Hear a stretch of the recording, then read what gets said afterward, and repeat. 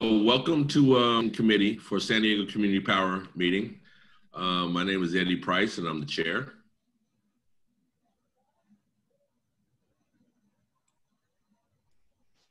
Sebastian, you want to call off the roll? Yes, sir. Give me 1 second. Got a lot of screens opened up right now. Okay. No particular order. Gary Johns. Here, present. Anna Webb. Present. Ed Lopez. You're on mute, Ed. Thank you. Present. Awesome, thank you. Carolyn Schofield. Present. Chair Price. Present. David Harris. Present. Matthew Vasilakis. Present. Vice Chair Hammond.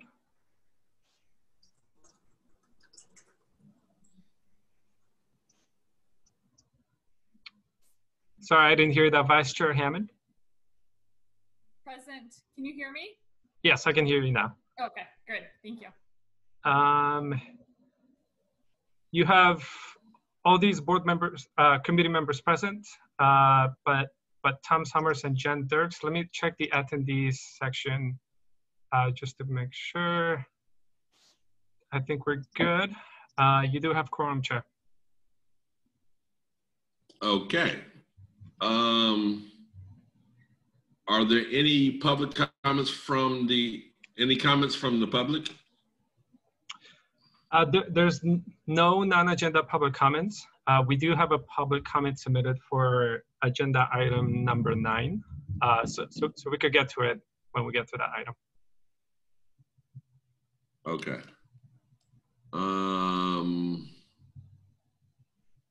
Does anybody want to add, withdraw, or reorder the agenda? Everybody okay with the agenda as it is? Everybody looks like they're nodding their head yes, so I'll take that as a yes. So I guess now the first action item is approval of amendment to our regular meeting schedule. Sebastian, can you explain what that is and the dates and times, please? Yes, Chair. If you'll recall at our previous CAC meeting, we had talked about the desire to have these meetings occur earlier in the month so staff could have more time to prepare items in case you wanted to send anything to the Board of Directors. Seeing as how this meeting right now is less than a week before our regular board meetings, I was in touch with all of you to figure out a time that would work best. And based on the feedback from you all, it seems like the consensus is the second Friday of the month at 1 p.m. And so that's the proposed time change, Chair. And I can answer any questions that anyone else may have.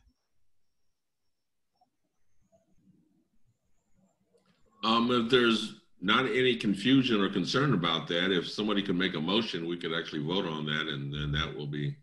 I make a motion that we accept the proposed change for meetings to the second Friday at 1 p.m. of the month.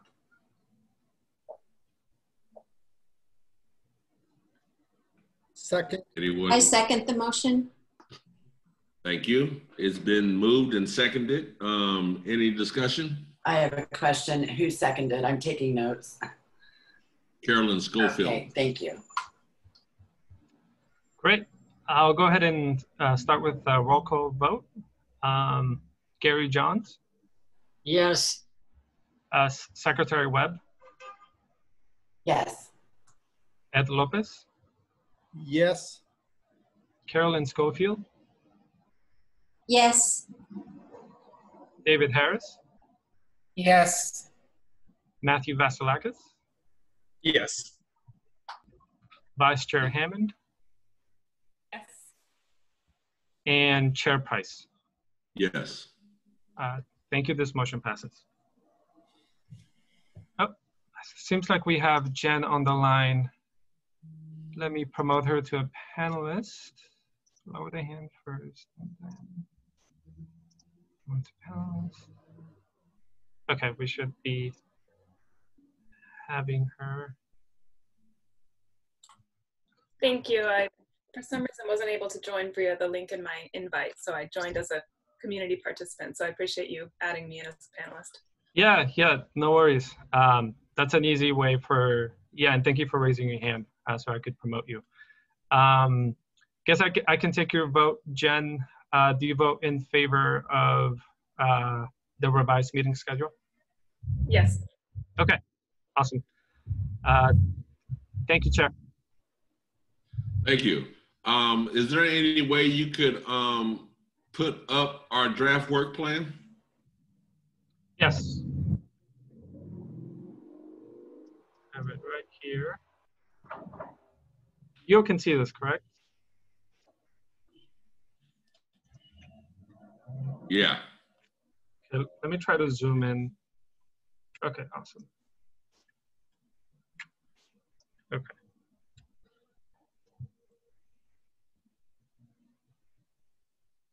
So for this item, if I can begin, Chair, you all saw an earlier version of this draft work plan last month. One addition that we made, thanks to Gary Johns from Encinitas, was to add a community member communications guide document that staff is proposing to be completed in the next several months. For this, we'll be bringing in Civilian, our marketing and communications firm, and they're on the line. So we expect to come back with something next month. I just wanted to give a quick update. Besides that, everything else is in there. To recap, this draft work plan allows you all flexibility to bring forward any items that are not currently there, as you all have done already, and that staff is appreciative of. So that's the gist of it. I can answer any more questions if anyone else has them. Anybody have any questions?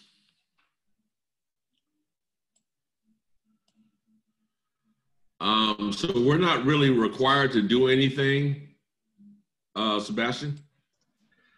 So as we put it in the agenda, we would want a vote from you all, voting to recommend the board of directors to adopt this next Thursday. So just a simple roll call vote to make sure that all of you are good with this version. Okay, would anybody like to give a motion, make a motion? I move that we recommend the board adopt the work plan as presented. Second? Okay. Gary. Anybody want a second? I'll second. Okay, Sebastian, call the vote. Thank you. Gary Johns. Yes. Secretary Webb. Yes. Ed Lopez. Yes. Carolyn Schofield. Yes. David Harris. Yes. Matthew Vasilakis. Yes. Vice Chair Hammond. Yes. And Chair Price. Yepers. Awesome. And sorry, Jen, did I call you? No, but that's okay. No. Yes. Sorry, let me go ahead and change your name here because I see you as Forfin Creative. Oh, I'm sorry. I can go ahead. Yeah, I can change that. I could do it. Just do it right now. And then while I'm at it, Sean, are you okay if I change your name? Or if you want to change yours? Yeah, sorry about that. I'll do that right now. No worries. It's just so because I see the names and then anyone watching, they know the names. Great. Thank you all. This motion passes.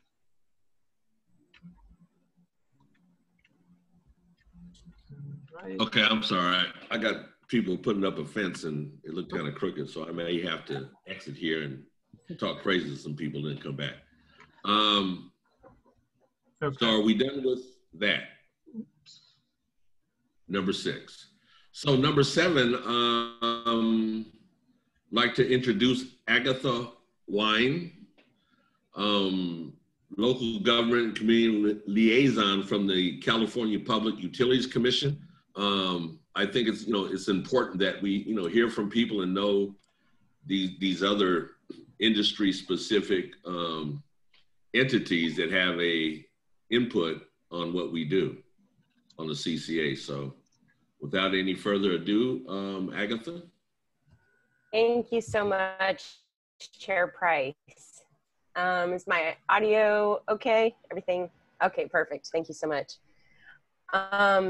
Thank you. Good afternoon, everyone. Thank you so much for taking time in your agenda for me to just give you a little introduction today. I was attending one of your meetings. I don't know if it was last month or the month before, and this is one of those moments where Zoom just doesn't really fulfill a meeting in the same room, because I was listening to you guys kind of have a conversation about what the best way to engage with the CPUC was, and I had the thought, if I was in the room, I would have jumped up and raised my hand and introduced myself then. But so I reached out to Chair Price, and here I am. So my goal today, I am your local government and community liaison at the CPUC. And my goal today is just to introduce myself to you and make you aware that I'm here as a resource for you. Are you doing the slides, Sebastian? Or do I do them? Okay, perfect, thanks. Yeah. Mm-hmm. Great, thank you. So the CPUC, I know that this group is pretty savvy out there in the energy world. So I know that you've heard of the CPUC before, but it's likely that our reach is a little broader and deeper, I think, than most people realize. So I just wanted to articulate kind of the role we play in California. We regulate electric and natural gas service, as you know, SDG&E. We also regulate portions of the telecommunications industry, although that's shared with the federal government, FCC. Privately held water companies, which are in a lot of small towns across the state. We regulate rail safety. So we work with local governments often on rail crossings and rail safety. Rail transit, so talking to SANDAG and people like that, NCTD a lot. And also, as was, there was a lot of CPUC adjacent news this week, but one of those was also TNCs, or transportation network companies like Uber and Lyft. So the topic that was in the news was really a legal battle. We sit on the regulatory side, so that wasn't quite in our lane, but I wanted to mention it. Okay, next slide, please. So we have, at the PUC, we have 8 local government and community liaisons that cover the state. So it's not very many. A lot of us, if you look at these territories, especially my colleague up north, we cover a lot of ground. But it's more than we've had before, so we're excited about kind of just increases in our outreach capabilities. So my territory is down here circled in the corner. I live here in San Diego, and I work with Orange County, San Diego County, and Imperial County communities. 3 very different places, and it's really never a dull moment. So the CPUC is headquartered in San Francisco, although, we're all over the place these days. Our closest office is in Los Angeles, but I am local here in San Diego, if you can't hear by the plane noise behind me. Next slide, please.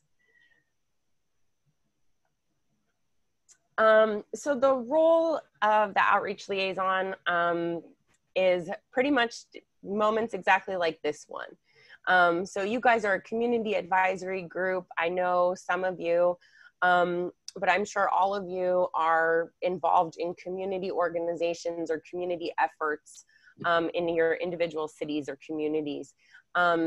And you're here to advise San Diego Community Power on sort of how best to serve you, which is great. So we work with, my role is really a two-way role. So a lot of times I am sending out press releases on new decisions or new policies coming out of the CPUC. But a lot of times I am taking meetings where I'm listening to either staff or elected officials talk to me about what's not working in their community, kind of how state policy is not exactly working correctly on the ground for them. So, and I bring that information back to the CPUC and try to insert it where it can be helpful. So some of the types of organizations that the liaisons work with: community advisory groups like you guys, community-based organizations, elected officials, city and county agencies, that would include public works, emergency operations, regional government bodies, SANDAG, the Port, San Diego County Water Authority. You know, the thing about energy and especially electricity is everybody's got, you know, particularly as our electric systems become more advanced and more complex, everybody's got a little piece of it and everybody's got an interest. So we are here to work with anybody who our policy impacts. Local businesses, chambers of commerce, and diverse organizations. So yeah, and next slide, please. There are and then here are some of the places that we intersect with local government. So CCAs, which is why we're all here today. CPUC does not regulate CCAs, but we do regulate the utilities that are involved in the CCA partnerships. So, and then sometimes that really feels like we're regulating CCAs. So, yeah, which is a subject we could talk about for a long time, I'm sure. So that's our role there is, it changes as well, but that one you're familiar with.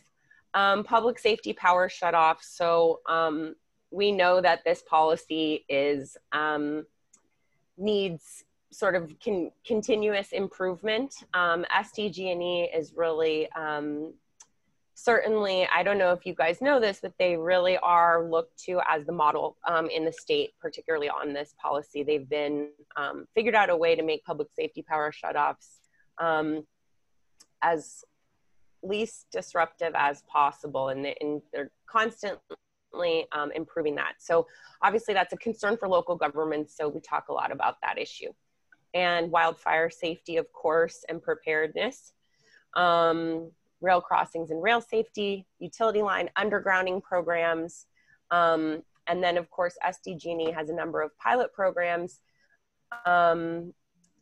around that are a lot of government agencies are involved with. So EV charging infrastructure at the port, or pumped water storage programs at the water authority. So these are a lot of places that we overlap, or our policies impact local governments and what's happening in real life in communities. Next slide, please. So this is about it for me. I do, the question is, okay, great, you're here, but how do we get involved, or what is the potential relationship here for the CCA and the CPUC? So the CPUC it's run by lawyers, I don't know how many lawyers are on this committee. But it's a regulatory body that's over 100 years old.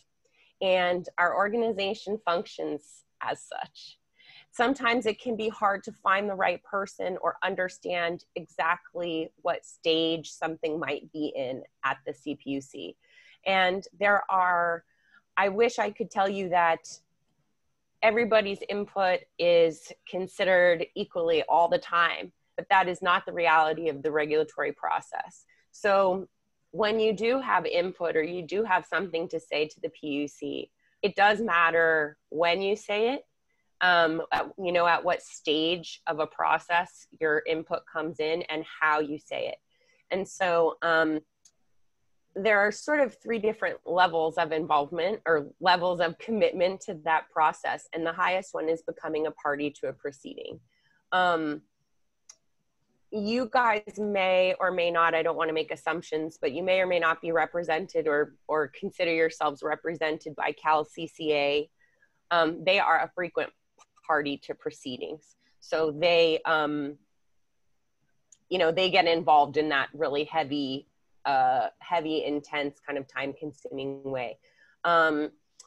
You can also file formal complaints against a regulated entity. When you become a party to a proceeding, you've got to really do certain things at certain times.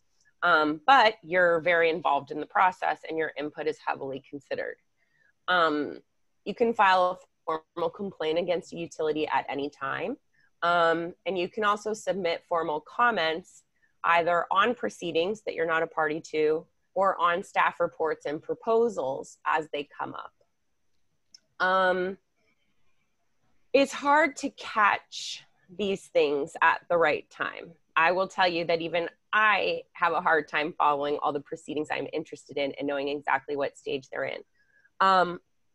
One of the meetings I attended, you guys got a readout from Ty Tosdal. I don't know if he is an advisor to you directly or simply if you heard from him through his role with the greater SDCP. But he is. He's a regulatory counsel. Wonderful. Mm-hmm. So Ty, I have crossed paths with Ty a lot, and I believe as his job is to tell you when to get involved, right? Is to follow these things for you and kind of let you know what's going on and where you can be impactful, or if you want to get involved with something at the PUC. But I know that between Ty and of course Cody Hooven and Chair Price, who's also got a long relationship with the PUC, these folks are all very familiar with our the pros and cons. I think they know kind of how to get things done at the PUC. So they are great sources of information too on these things. So I know I went over that last part kind of quickly, but I don't want to take up too much more time. And if there are questions, I wanted to leave time for that as well. So that's about it for me. There is one more slide with my contact info. Hi, Agatha. This is Cody. I'm on. I was kind of just listening in the background. I'm going to chime in really quick if that's okay with you all. Thanks for coming here and introducing yourself to our Community Advisory Committee. That's a great connection and awareness for them to have. I just want to chime in because it's something that I've been noticing more and more that now that we're a formed CCA, this is really the benefit.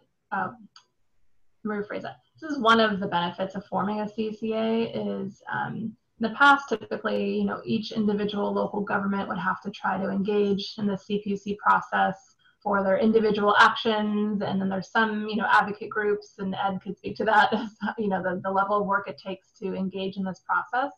I'm really seeing it's more of a side benefit or a co-benefit of having a CCA form that's joint and that's representing multiple cities and more kind of has a regional approach to things.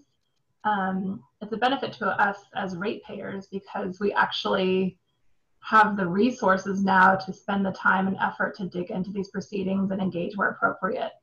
There's no way that each individual local government would be able to hire a Ty Tosdell type attorney, and we actually have multiple attorneys on board just to help us engage in this very, Agatha put it nicely, it's a crazy opaque process that you have to basically have teams of attorneys, which is really expensive to engage in. So it's definitely one of them. I don't know, just something I've been thinking about, and it's taking a step back for a minute. It's something I just wanted you all to know that that's, you know, another side benefit of having a regional agency like this, is we can help daylight some of those things and advocate for us. That's all. Thank you. Thank you, Cody. Thank you, Agatha. Does anybody else have any questions for Agatha? I do, Chair Price, if you didn't mind.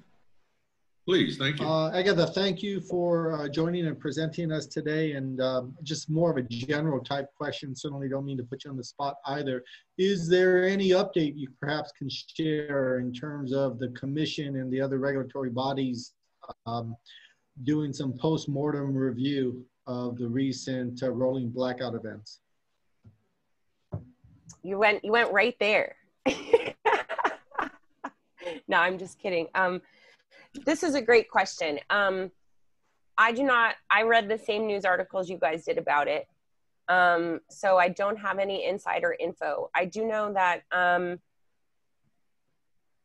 you know, the California Independent System Operator, the CAISO, is, I heard, you know, there was some sort of cross finger pointing, I think earlier this week, on those issues. I know that they're gonna, I know it'll be looked at. I mean, no governor wants to be in that seat during another energy or electricity issue. So I know they'll look into it, and I feel pretty confident that the governor will let us know what we need to do in the future to avoid that situation again. I don't know if that's helpful or not. Thank you. Yeah. I have a question. How would a relationship with you be beneficial to the CCA down here? Very good question, Chair Price. It depends on what your goals are. I know that I benefit from keeping in touch with you guys, so I know kind of what's going on the ground, and I can be helpful to my colleagues at the PUC and keep them apprised of, you know, any significant happenings, or just kind of be an information source for them. But it's based on your goals. So, you know, if you guys want to be really communicative with the PUC, I'm here to help you do that. If you just want to stay informed about what's happening at the PUC, I can also help you do that. Okay.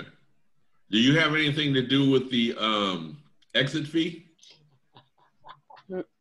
Me personally, no. But are you talking PCIA? Yes, ma'am. That's exactly what I'm talking about. Yes, the CPUC is the entity that determines the PCIA and how it is. Well, I think the first message we may like to send to the PUC via you is be nice. You know, San Diego Community Power doesn't have 100-year relationships with the PUC, right? We're just beginning a relationship. So it's going to be very difficult for our voice to really be significantly heard as a community voice. So, you know, I just wanted to add that. I appreciate. Be nice. Yeah. I appreciate the sentiment. Sorry, just Chair Price, I don't know if you can see all the screens. Tara has a couple of questions in addition to Gary Johns. Just wanted to point that out to you. Okay, I can't see all the screens, but Co-Chair Hammond, please. So I had two similar thoughts as Eddie. The first, thank you, Agatha. It's nice to meet you. Appreciate you being here and being a resource for us. I do think it would be great depending on your bandwidth, to bring forward information to us. I know a lot of us are tracking these different issues. It seems with the 3 investor-owned utilities, one of them is always making different filings that negatively impact how Community Choice Energy operates via solar or something related to that. That would be very much appreciated for you to help us stay apprised to those issues. And even though it's my understanding that San Diego Community Power is a member of CalCCA, and they, in addition to Ty, are working on it. But that would be my request if that's possible. And then Teddy's second point was also in my mind. I spent the previous 9 years in the solar industry, and you seem very helpful and like you genuinely care, but our relationship with the CPUC has been watching the utilities attack solar, often getting their way, having closed door meetings, decisions made before we even spend hours waiting at the CPUC to speak. And so I just want to be, I feel like that's an important thing to bring up, and see if you have any tips from us. That 100-year-old model is so intertwined with the utilities. Utility executives go to work at the CPUC. CPUC then also has executives who go work for the utilities, violating different rules, getting paid millions of dollars, and having terrible deals. And that scares me for SDCP's success, that the utilities will continue to undermine rooftop solar. They will attack climate justice efforts, and those will prevent San Diego Community Power from reaching its goals, from hitting 100% clean energy, from having funds to do community programs. So my question is, how can we work with you? How can we navigate this very complex, some would say bought off system that can be very frustrating and feel like our voice isn't heard? How do we continue to make progress to try to have our community goals met?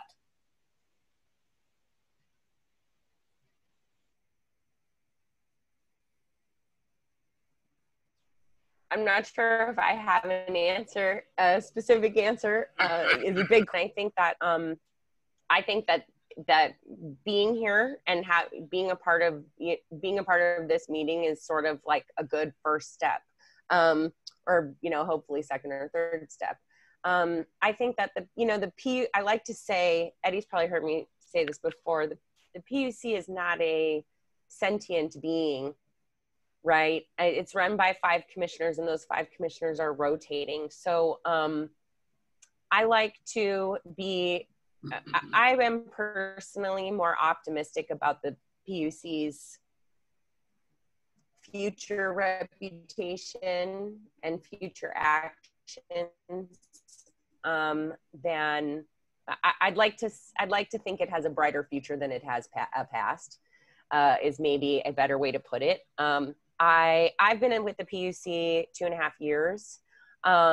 Everybody I've worked for in that time, I've had a lot of respect for.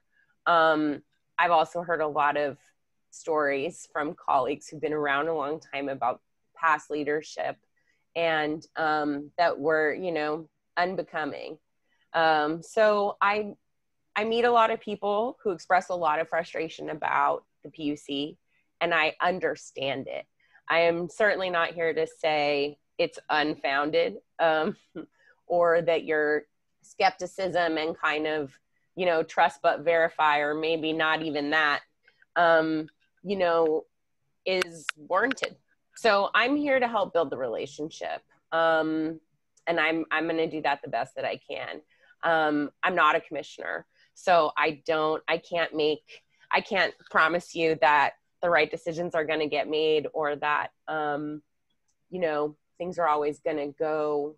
I can definitely promise you they're not always going to go your way, because I think that's the regulatory world. But I can't make promises beyond that. But I am here to build the relationship. Okay, so. I appreciate that. My frustration is definitely not trying to attack you. I know it's not you. I'm meeting starting next week. I'm concerned about that. We've just seen the utilities trying to undermine solar, and they pretend they care about the most vulnerable communities, but their actions say otherwise. And it's this really dirty political game that ratepayers end up taking they end up being negatively impacted by it. So any tips from you on how to navigate to try to get us to meet our goals at any time is very much welcome. Sounds good. No, I appreciate it. I think that the PUC will only be as accountable as the folks who hold it accountable require it to be. So. Thank you. Mm-hmm. Okay, Sebastian, you said there was somebody else that had a question? Yeah, Eddie, that's me, Gary Johns. Okay, hey, Gary. I think you and Kara really covered, I think, basically most of the points that I also wanted to make. I wanted to start by saying that the PCIA is the elephant in the room here. And so in terms, Agatha, something you can do for us, it would be good to have a really detailed update of just where things stand. I was quite amazed to learn that there was a decision less than 2 weeks ago, right? Or yeah, about 2 weeks ago about the prepayment of PCIA fees.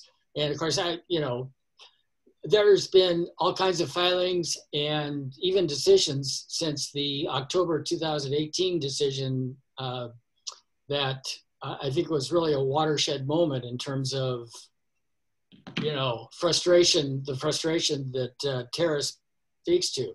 So I just hope that, in your role, the feedback to us, especially about that issue, the exit fee, is one that you'll take to heart.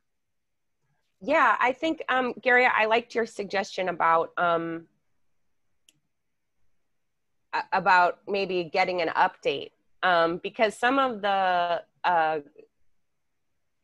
there are some just like everything else, there are some kind of SDG&E territory specifics about the PCIA, and it might be, I know the PUC has given some probably our last presentations on the subject that we gave were during the time when SDCP was not yet formed, when you were still contemplating kind of forming the CCA. So now probably is a good time for my colleagues to update you, and maybe I can let them know that in this meeting it came up and that you guys have requested information. I don't know if you're interested in a presentation or from one of my colleagues or me or what have you, but I'd be happy to send that request forward, because maybe you guys can.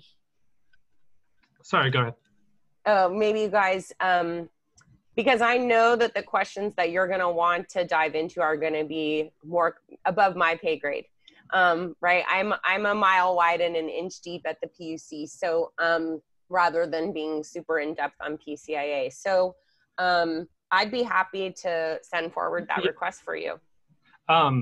If I can chime in, thank you, Agatha, for mentioning this, but if I can bring our community advisory committee back to last month when we had Ty give a presentation. As we know, he's our regulatory counsel, and so him and his team are part of these proceedings.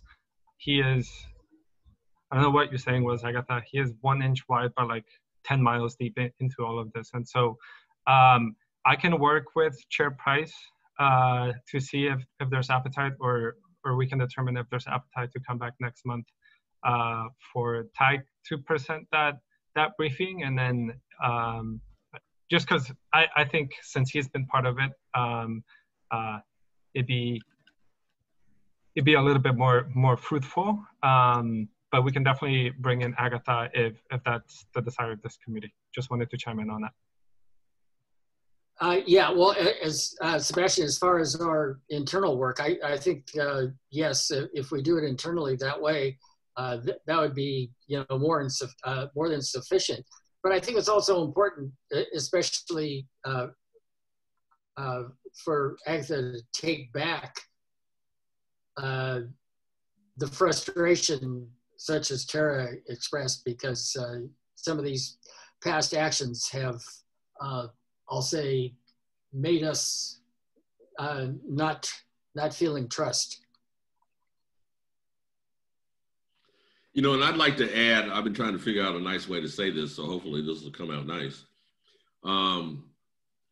but there is systematic racism, right? Which mainly affects Black people and people of color. There's also systematic oppression, which affects everybody, right? And you're in an entity that has been known to oppress communities that it says it serves, right? Because of your, in my humble opinion, because of your 100-year relationship with the big utilities. So, you know, I would just invite you to kind of look out for, you know, while you're doing your thing 2 inches deep and a mile wide, you know, see if you can see some of those oppressive tickle points, right? And, you know, not for us, but maybe for your own education. You know, it's like, okay, I'm in this behemoth. How does this really operate? Why do they do that?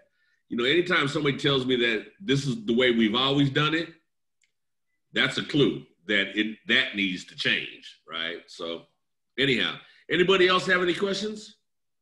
Thank you, Agatha. Thank you all so very much for your time. I appreciate it. Thank you. Thank you. Moving on to civilian now, correct?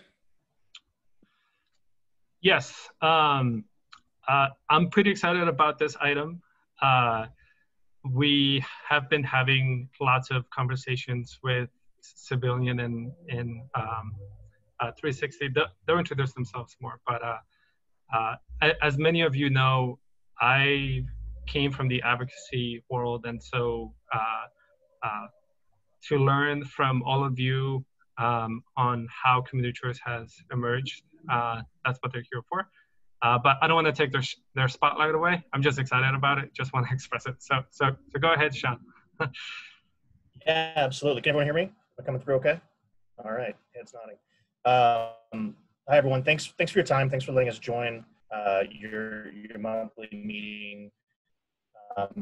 As Sebastian mentioned, we're actively getting up to speed in a sector that you know, you've been fighting this fight a long time, and you've been passionate and you've been vocal, and you're a lot of the reason that San Diego Community Power exists. So as part of our initial research that will eventually lead into marketing, messaging, communications, we're in the process of going through discovery right now, and you know, when Sebastian and Cody and the team offered us a chance to come and speak with you, we wanted to jump at that because I want to spend the next few minutes actively listening as much as possible. We recognize the power of the advocates, and our job here as marketers is to figure out how to take the core messages and make them very consumer friendly for people that don't have as much of a commitment to it as you do and as your teams do. So our job is partially translating that. So if we want to go on to the next slide, Sebastian, just quickly introduce our team, and then I'll let Greg introduce 360 as well. At Civilian, we are a local base. We're a San Diego company. We're a social change marketing agency. We're fully integrated, so we handle everything under the sun when it comes to marketing and advertising. Coincidentally, we are doing everything under the sun with San Diego Community Power. They're taking advantage of every single capability that we can scrape from the barrel, which is great. Aside from general advertising, you know, web design and development, marketing, all that, what we've also picked up in the past couple of years is really the power of community outreach and joining meetings like this. I don't know if any of you are familiar with MTS's Elevate SD outreach program that happened over the past couple of years. That was a project we were intimately involved with, and they had a community advisory committee. It was 60 people, and it was so beneficial for that organization, not only in creating a dialogue, a two-way dialogue, but also as they went through their planning process, recommendations from the CAC found their way frequently into their project plans. So we know that this isn't just lip service. This isn't just building a relationship for the sake of a relationship. It's really beneficial. And just thank you for your time that you spent through the years and now. And we're just hoping to learn as much as we can today. Greg, did you want to talk about 360?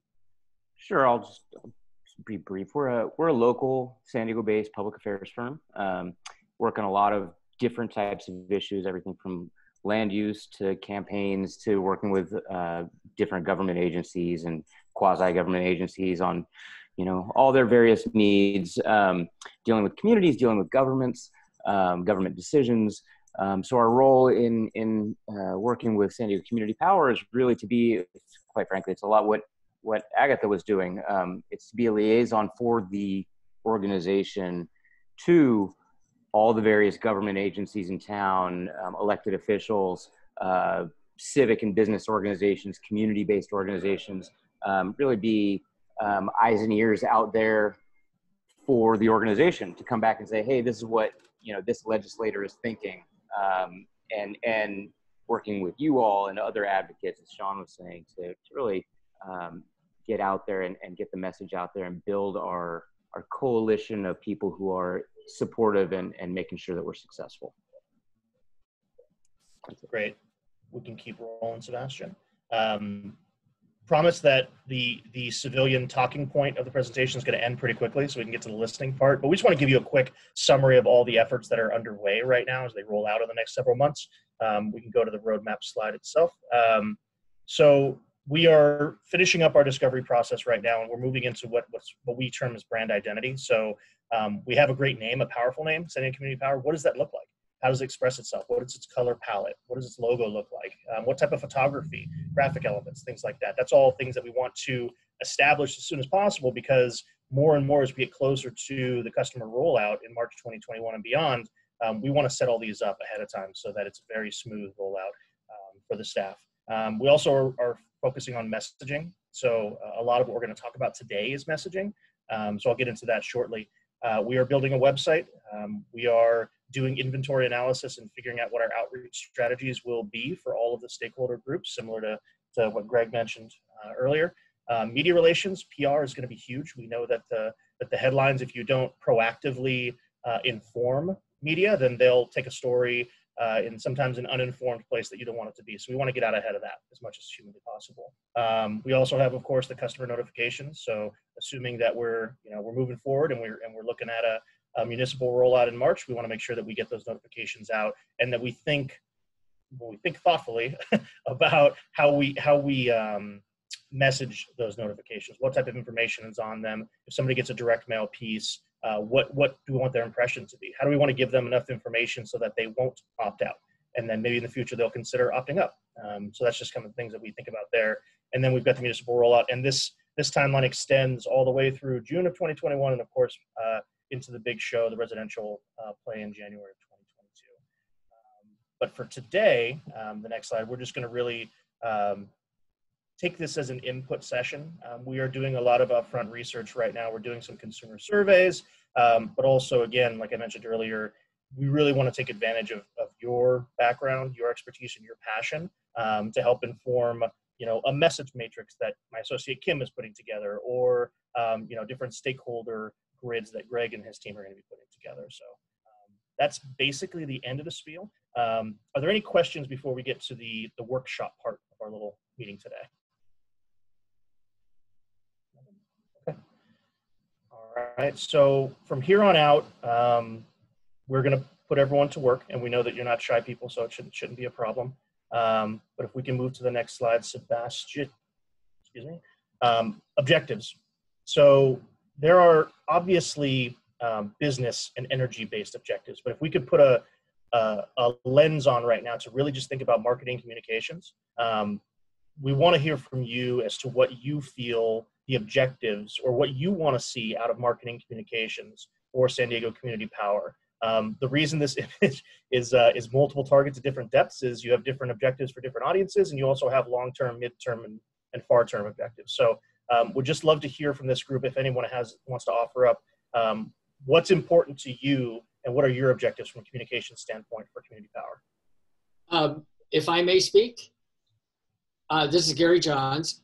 I represent Encinitas, one of the smaller cities. This community advisory committee that we're on, I think our objectives are not quite the same as SDCP. My main concern is that since I represent the citizens of Encinitas, how do they know to come to me to find out or, lodge a complaint or whatever, or provide input. We're supposed to be a two-way communications type of function here. So that's a little bit different than some of the energy, specific energy considerations for SDCP. And I'll just piggyback and say that's the same concerns that Tom and I have from Imperial Beach, is how do we gather that information from the community to bring it back in a successful way. That's great to hear. And I think some of the information that we'll be pulling together in that community members communication guide, I think that'll hopefully give you some channels and some recommendations as to how to bring that information in, and then also just thoughts and tips on how to represent in a consumer friendly way, how to explain community choice energy to folks. So that's a really great, because when we create this guideline, it could be very message based, or it could also include structures and channels and that type of thing, which sounds like what you're hoping for as well. So we'll make sure we include that type of information. Yeah, I would emphasize structures and channels over. Certainly messaging is that how you say it, but the structures and channels is a prime interest of mine. Got it. What else? I think ensuring that our opt-out rate is not too high is crucial. I helped fight for community choice energy for 8.5 years, and SDG&E, owned by Sempra seemed to be the only one that was opposing this. They filed, as you probably know, a petition to the CPUC asking to legally oppose community choice energy. So they created Sempra Services. They held press conferences next to our big coalition of climate justice advocates fighting for this with mismessaging. And they called it Clear the Air. They had a social media campaign, and they were very much trying to make people fearful of community choice energy. After that, the city of San Diego had issues billing 10% of customers with their water bills. And I've seen ads and people commenting on social media saying, well, the city couldn't even bill for water. Now they're trying to bill for your electricity. And so why the opt-out rate is so important is we want to have better buying power. We want to have more revenue to have these awesome community-based programs. And if people are opting out because SDG&E scared them and Sempra scared them away, or they have the misconception that the billing is going to be drastically different, like the city's water department, that's a fear of mine. So messaging to address those would be a priority to me. That's great. Obviously we are aware of that historical campaign, the Clear the Air. And one thing that we want to do in some of our upfront consumer surveys is really get a sense as to what level of awareness community choice energy has in the general public, whether it's residential customers or commercial decision makers, right, for those bigger accounts. But also, for people that are aware of the Clear the Air campaign, or they may have some mismessaging that's still in the back of their head from a couple of years ago, what type of messaging will help them think about things differently? That's something that we're looking to learn pretty quickly as well. Personally, I'd like to see the term communities of concern woven into whatever the marketing is. We will have to work with the other cities to help them identify their communities of concern, so that we can guide benefits of the CCA in an equitable process to those communities of concern. But I think it's very important that communities of concern understand that this will be beneficial for them also, and trying in identifying what those benefits will be. Great, thank you. With absolutely no, this is merely my humble opinion and not the opinion of the board, but absolutely no identification like minority or disadvantaged or low income or none of those derogatory negative terms. Got it.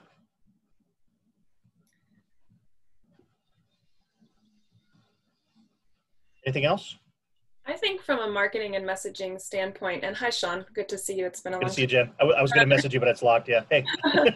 I think from a marketing and messaging standpoint, you know, this isn't a new and crazy and leftist idea to have community choice power. And I think I want to make sure that we, you know, point to some of the other great case studies in the state that have done this successfully. And also the fact that this is a joint effort by multiple communities here in San Diego. You know, it's a joint power authority. And I think showing the progress that has been made to date to even form this and giving it that credibility and making sure that the public doesn't see this as, you know, a grassroots movement of a bunch of very passionate people that they're maybe not sure about. So that credibility factor for me is important.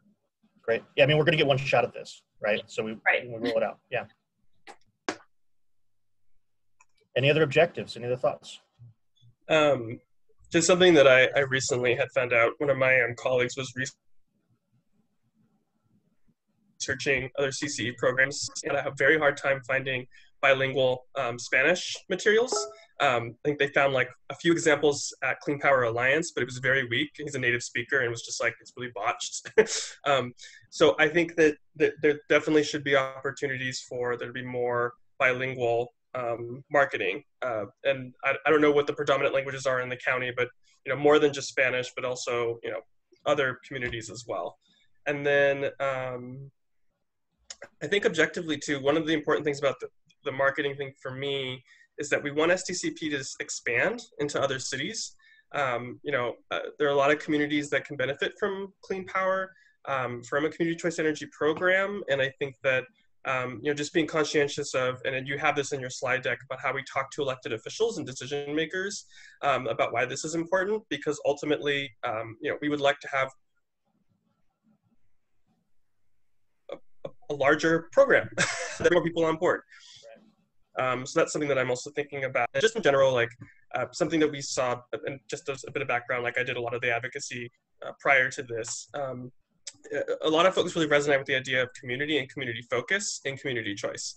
And so there are a lot of benefits, but I think connecting folks directly via the community argument has been highly effective. And so that can be an area where you just scope out and think, you know, think how to move forward on that. But that's my feedback, and I appreciate Sean and Greg for being here and working with us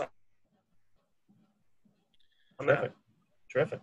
If I may, I'd simply like to add, and to start with, I think all the points made by everybody else before, so that to look at your slide are on target. And but as we go forth in terms of marketing and communication, including outreach, the messaging, I would just perhaps note or stress, you know, let's be careful and considerate of the overall expectation. I don't know if it's per se managing the expectation, but let's, you know, it's, as was said, I think CCAs are not radical organizations or movements, but progressive. It's about moving forth and having enterprises that deliver fundamental services have more than just a bottom fiscal line, but have a social consideration as well. And SDCA is a choice. It provides for local communities to give voice to that choice as to whether there should be more community-oriented programs. I don't think anybody's saying, you know, let's go to extreme hyperbole with cost savings, for example, that may yield or inure over the long run. But we just want to make sure that certainly that is an objective, but we want to manage that because we're not quite sure, perhaps at the moment, what those exact financial or fiscal savings or the magnitude of it will be. Again, it's just a question as we take all of this into the framework of messaging and communication. Let's try to moderate perhaps in the expectations, and certainly we can always over deliver on more appropriate promises. That's a really great point. Thank you for making it. And you know, when you're in a startup environment, when you're going on your on-ramp as this group is right now, it's really important to diversify the benefits that you provide between the rational and the emotional. Like when we do our messaging, we're not going to come out with 15 minutes could save you 15%, right? It's not a single benefit because a lot of these things, they tend to fluctuate over time. So we're going to look at the right balance of how we can have, several pegs to that message and several different key points that we want to pull on based on who we're talking to, where we're talking to them, and what we want them to do. And that's the other interesting part of this, and kind of where we really love the opportunity, aside from all the other reasons, is for us as marketers, conversion means we want somebody to do something. We want them to buy something. We want them to go to a website. We want them to subscribe to a YouTube channel.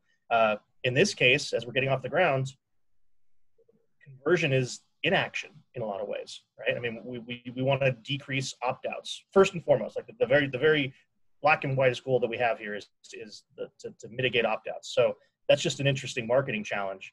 And you want to find the right amount of information to inspire confidence and build that credibility we were talking about earlier, but not go so far as to get people to get so engaged that they might consider opting out. So it's just a really interesting dynamic. I just wanted to let Chair Price know Carolyn has her hand raised in case you hadn't seen her screen. Thanks. I wanted to make a comment in our community that I often ran into a lot of allegiance to SDG&E and would have to do a lot of reassurance that this is a partnership. And I changed a lot of my messaging when I was speaking to people. And especially right now, because of jobs and job concerns. And so people really worry about, oh no, everyone seems to know someone, either friend or family, who works for SDG&E, and they're already nervous. And so that's a concern that I would want to bring up as far as messaging goes. Thank you. That's great, thank you. Why don't we keep moving, unless anyone else had any final objectives? Great. So kind of our currency when we build a brand, and I know Jen's probably smirking over there because this is her process as well in a lot of ways, is we try to identify brand attributes. So if you want to go to the next slide, Sebastian, this is a series of terms and characteristics that identify the core essence of your brand. And when I say terms, I really mean terms, words, 3 to 5, or maybe even 7 in some cases, individual words that when you bring them all together, it paints a picture of what your brand is. So I thought it'd be really great with this group to do a brand attribute exercise. It's very simple. I'm gonna ask each of you to take 5 minutes. If we're all done earlier, then great. Let's take a couple minutes and just do me a favor and write down 3 to 5 individual words. It's not a sentence, it's individual terms, adjectives, to describe what you feel the right brand for San Diego Community Power would be in this market to these customers. Are there any questions on that? Am I clear enough, or do you want to start writing? Okay, let's go ahead.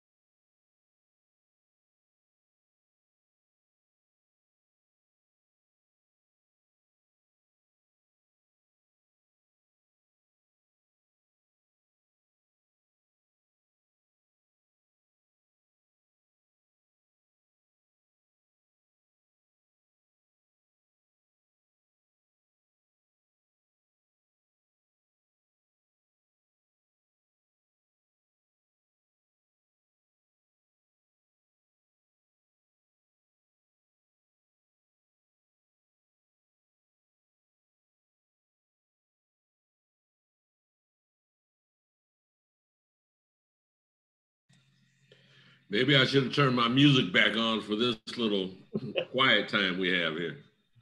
Usual Jeopardy soundtrack? Yeah. Well, if folks are finished, if you wouldn't mind just looking up so I can keep track, but no problem if you're still working.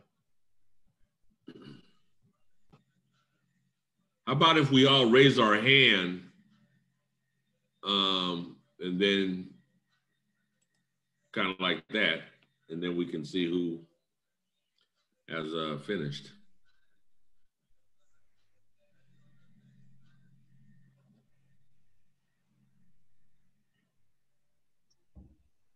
I think Gary wants to raise the blue hand, the white blue hand.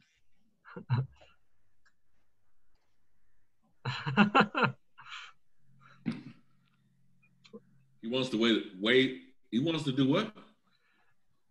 I didn't get that either. Sebastian, explain what a blue hand is. I don't know what that is.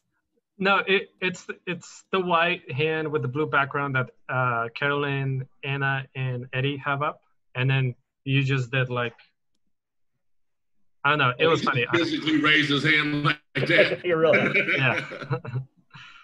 Where's the blue hand on my Zoom?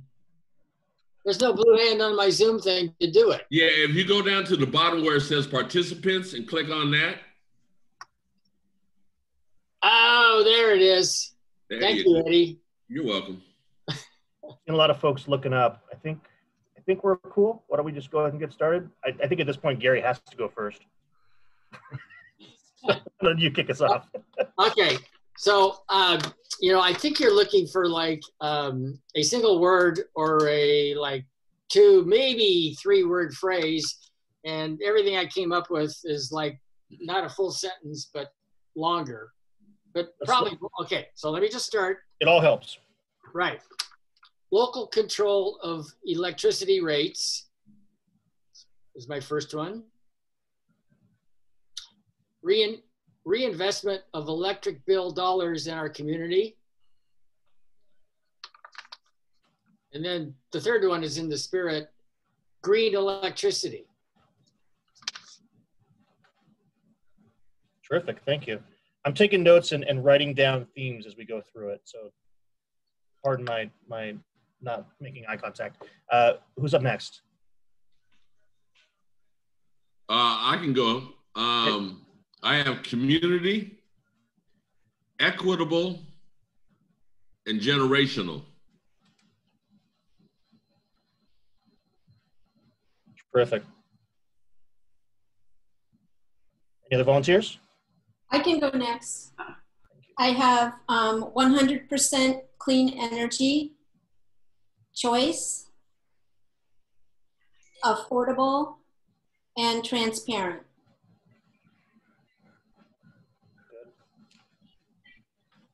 I'll go next. I had community-based or community trust, local benefits, sustainable, equitable future, and choice. Can I ask you to repeat that again, please? I'm taking notes for this meeting. I missed a couple. Community. Sure. Yeah, go ahead. Community-based trust, local benefits, sustainable, equitable future, and choice. Thank you. I can go next.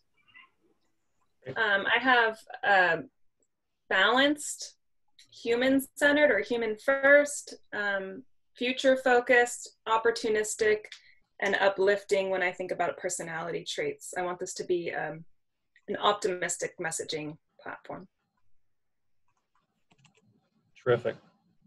Jen, how many times are you on the receiving end of these exercises? Very fun to be on the other side. I enjoy it. I'll go next. I also thought future-oriented, like Jen. Responsive to consumer needs. Reliability.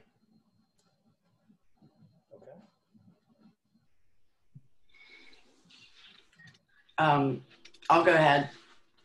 I had also choice, and I also had community. I have partnerships, alternatives, and environmentally responsible.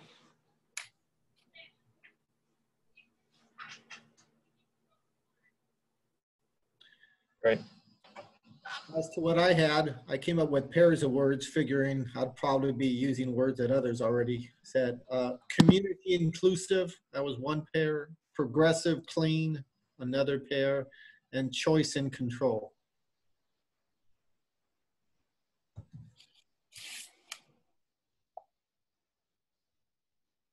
All right. So for mine, I have community focused, fair partner, good neighbors,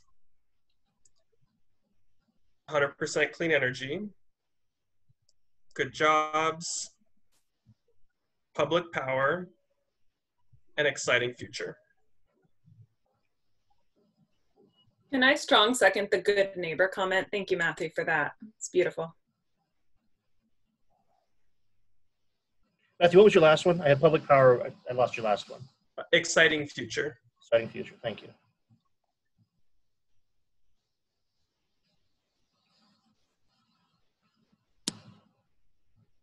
Does anyone else have some suggestions? We have Tom. Hey, Tom, welcome. And then we have Anna with hands raised. Tom, if you want to go ahead. Let me unmute you. You're muted. Let's see. There you go. Yeah, hi everybody. Tom Summers, Imperial Beach. I have a hyphenated word to start with because it was the first thing on my mind, and that is non-monopoly. I also have transparent, clean, and empowering. All good words. Awesome, thank you.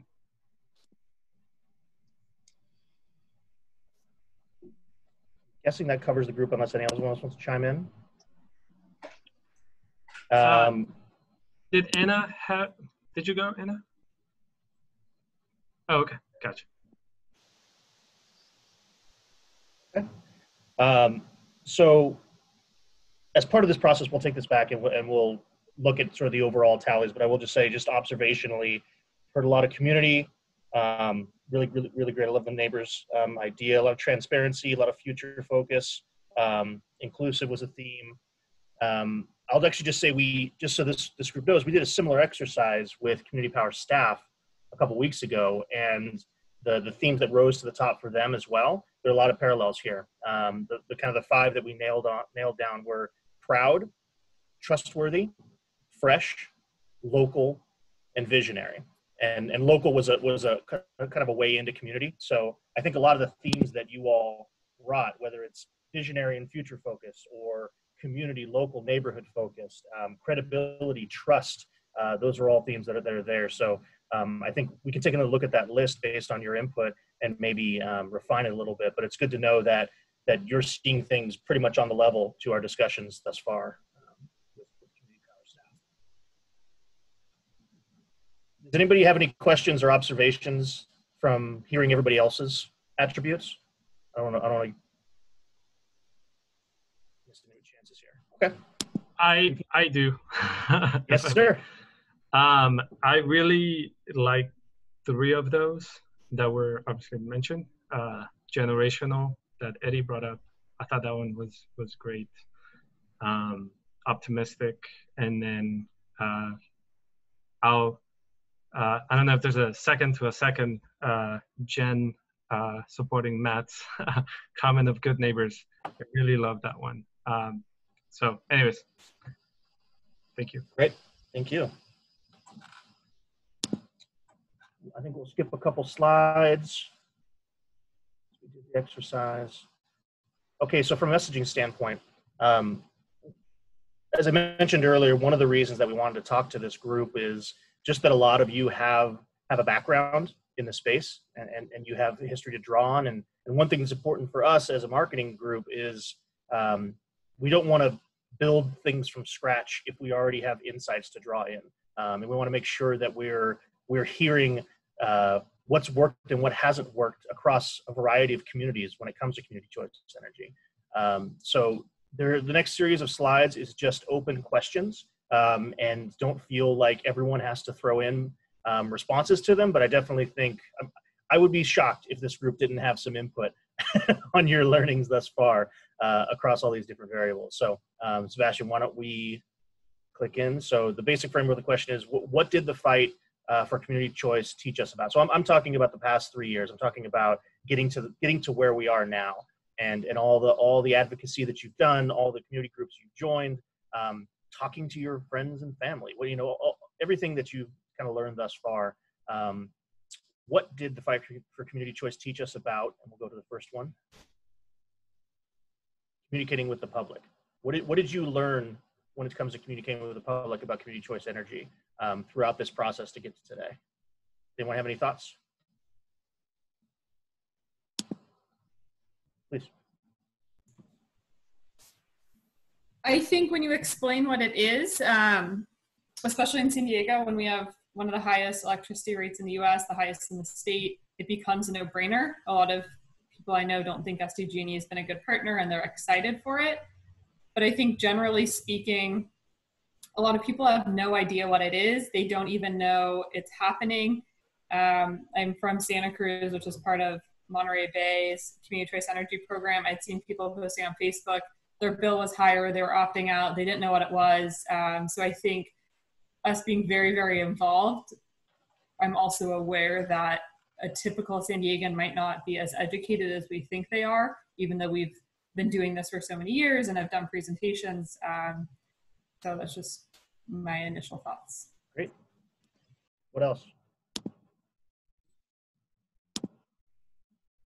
I was involved in a campaign in North County where we did a website, a Facebook page, and ultimately a Twitter account. And I think, well, we weren't as successful as I would have liked. And I agree with Tara that there's a lot of people we didn't reach, but I think a strong social media presence was successful because there was a lot more awareness of community choice energy in our area up here than when we started. Great. That brings up a good point. In that when we ask these questions, I'm hoping that we can get answers for you specifically in your experience with your community. So don't feel like you need to draw broader conclusions or represent all the 5 participating cities. The point of this is to really drill down, because the truth of it is our messaging is gonna shift based on which communities we're speaking to, and we want to be cognizant of that. So if there are differences, that something that you found that was really interesting in IB that certainly wouldn't apply in Encinitas, that's still great. We still want to hear that. I know Kim, and I don't think I've formally introduced Kim Coots. She's my associate at Civilian, and she's scribbling notes furiously because she's tasked with not just creating our messaging strategy and our platform, but also she's going to be handling so much of our media relations and our PR pitching. So she really needs to get immersed in this brand. So thanks, Kim. So let's ask this question again. What did the fight for community choice teach us about communicating with advocates? The next slide.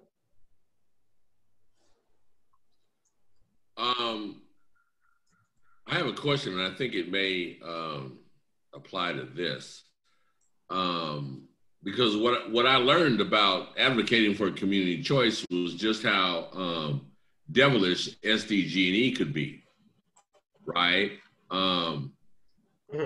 And so my question is, will somebody from Civilian be vigilant about communications coming from SDG&E or Sempra concerning this? And will there be if they come out with something, will we be able to respond with something as opposed to just acting like it doesn't matter? Because, once they get something that works, they really go all in on it. Greg, I know you've got something there. Yeah. Yeah. Go ahead, Tara. I just wanted to add to Eddie's, not just Sempra or SDG&E, but I think legally it has to be through Sempra.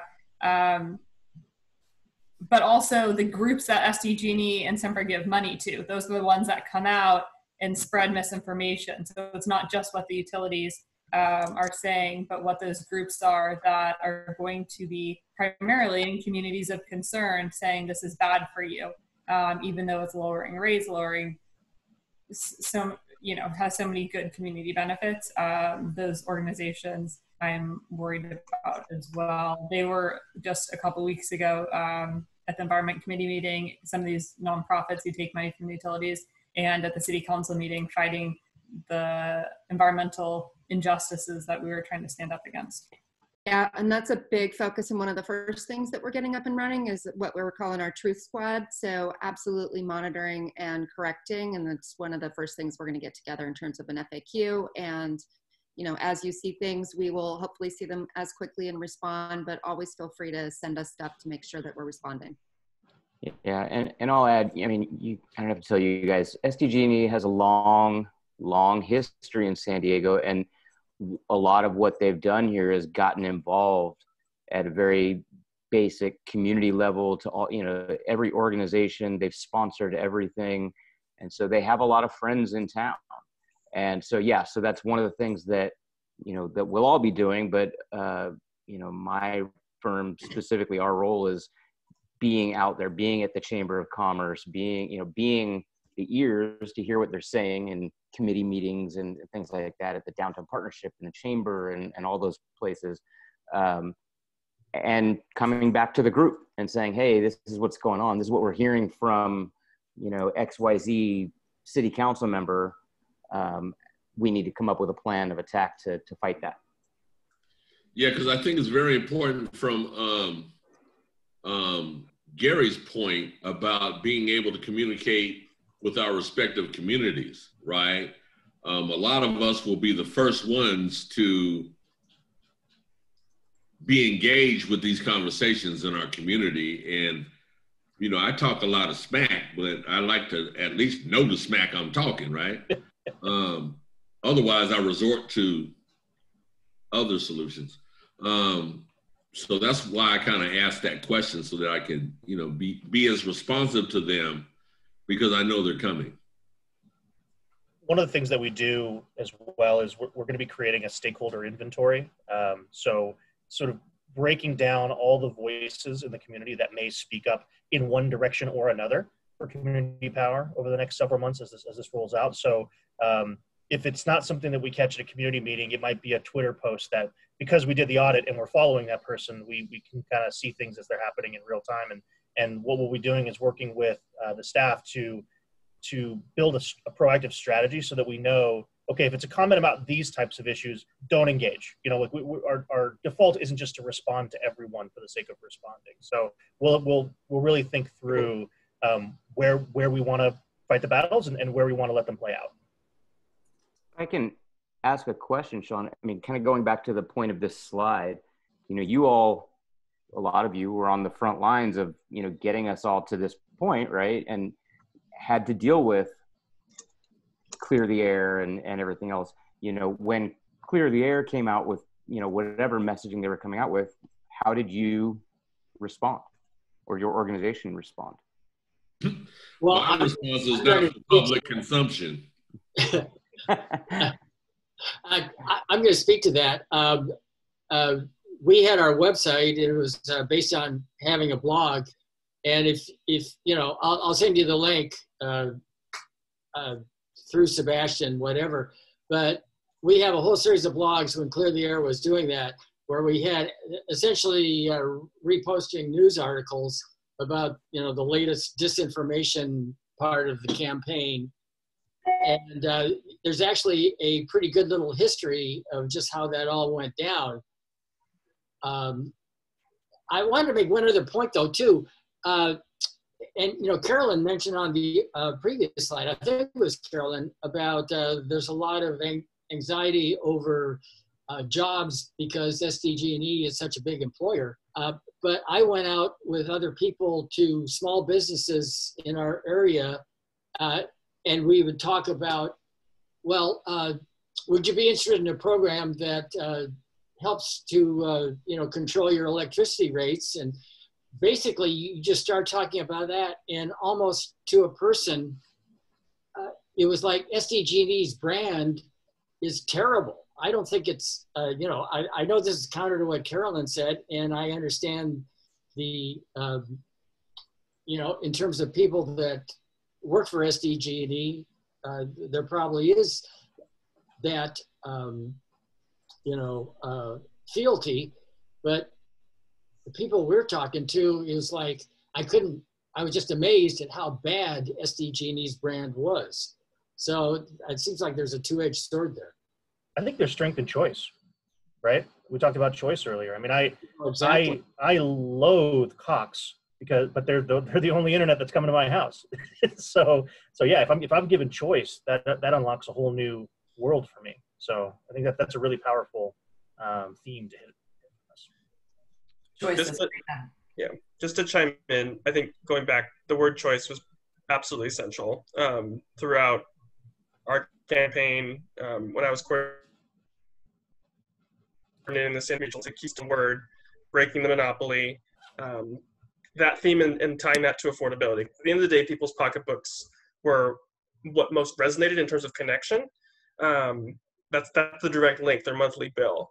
And then tied to that, I mean, what polls very, very well is climate, environmental issues.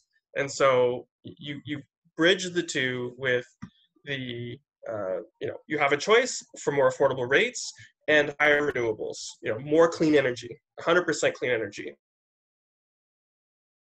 The goals, that's what I think resonated most with the public, and it was our entry point with advocates, you know, organizations that were maybe on the sidelines about supporting community choice. And then you can kind of delve into the very specific interest groups for environmental justice organizations. It's ensuring that we're shutting down facilities and pollution that's near them. You know, for small businesses, it's reducing costs for them. For climate advocates, it's getting 100% clean energy. So you find the niche and then you build with the advocates there, and they're like, okay, great. This is what community choice can bring. It can bring choice, and then it can bring bodies and entities like this CAC that they can come to and have conversations with, versus the other option being a private utility where you're not going to get through the lobby to talk about what the opportunities are. So yeah, but just going back, I think talking about choice is absolutely critical. Talking about affordability, and then bringing in that climate piece, or that you know, presenting it as a nice bow in terms of how we frame things throughout, and help us counter the Clear the Air campaign and other folks who had a fairly, you know, negative opinion. And then I would love a deeper dive conversation with you all offline about that list, because I have names that I would like to contribute, just so that you're aware, because a lot of things did come up, especially towards the tail end. We'll absolutely take you up on that. You know, also I'd like to add, you know, I had a lot of people, you know, because I've been in this fight for the CCA for a couple of years too. And I had people when Clear the Air was out there, you know, running rampant through my community, where I had to follow them at their meetings, right? And they'd hate to see me walk in the door. But, you know, they said there's going to be a large loss of jobs from SDG&E. And I asked them, what jobs? How many and who? Because we're just purchasing energy. We're not, you know, we're not just, blowing up SDG&E's building in Kearny Mesa. They're still going to need those people. When you call for your bill, you're going to have to call SDG&E. You know, so it was the truth about the situation, right? Well, you know, everyone's going to lose their job. Okay, who? How many and where? Right? And they could never really answer that. So, you know, part of our messaging ought to be the truth, right? You know, this many people may or may not lose their jobs, but if they do lose their jobs, they can go to work over here, right? IBEW 5, whatever, that works for SDG&E was talking about losing their job. It's like, no, you're still going to be doing what you do. You're still going to be working on lines and all that kind of stuff. So I think some truth in our advertising, in our messaging, will help, because they like to lie a lot. I think to add to that, I was at a solar company for almost 8 of those years I was advocating, and we talked about how the solar industry provides a $1 billion economic benefit to San Diego County. There are more people employed in solar in San Diego than the utilities. and talk about the potential job creation. Just because you have a community choice energy program doesn't mean you're going to see local projects, but the majority of the advocates who fought for this program for so long do want to see local projects. And so I think you can talk, especially now with COVID, it's even more relevant how we can be employing more local San Diegans. And to Eddie's point, there was a meeting a couple of weeks ago where it became very much, you are either support the franchise agreement, you either support a 25 to 35 SDG&E 25 to 35 year franchise agreement in union labor, or you're supporting no jobs. And that's not at all what we were talking about. I think a lot of us would want to see better jobs, well-paid jobs, better benefits, but that was definitely the messaging. And they brought a lot of workers out to talk about that, how it's killing jobs. So I think talking about the potential job benefits of local projects could help counter that. And for all we know, SDG&E is listening on this call right now, and they're gonna, hear what we're saying and come out. I've seen the truth be spun another way. Secretary Webb. Yes, I was, it's very similar to what Chair Price was talking about, but I would call it educating. The public, they're mushrooms, a lot of them, kept in the dark and fed, So enlightening the public to a lot of things. For example, both my grandfathers were coal miners. Coal's gone. In Southeast Kentucky, the mines are closed. They're just finally scalping off the rest that they can get from strip mining.